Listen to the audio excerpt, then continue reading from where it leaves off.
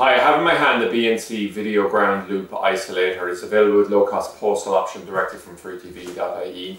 So the idea of this product is we'll see we have a male and a female BNC connection on it here. So it just inserts into the run of BNC cable, and the purpose of it is to improve picture quality, okay?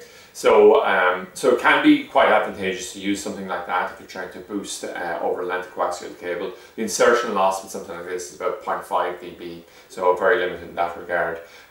So overall, we'll say it's just a nice add-on product. We're selling tons of BNC cables, etc. So what we're trying to do is just have a very comprehensive range with associated products that in certain circumstances can improve picture.